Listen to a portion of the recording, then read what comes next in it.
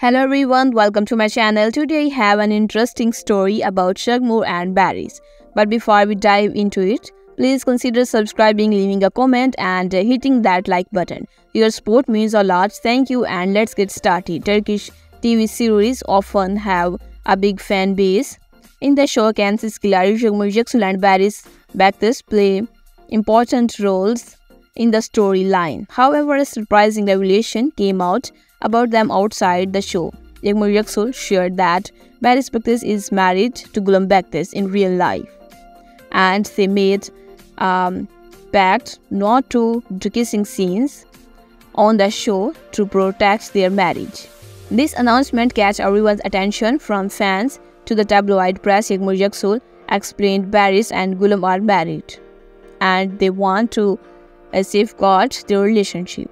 When we have to do those scenes, we handle them with utmost professionalism. Their dedication to their work on set adds value to both the series and the audience experience. Barış Baktas also chimed in, saying, "Our marriage is precious to us and professionalism is crucial during the show. Working with Yağmur makes it easier to separate the show from real life." Thanks for watching this video. I'll see you in the next one. Take care and goodbye.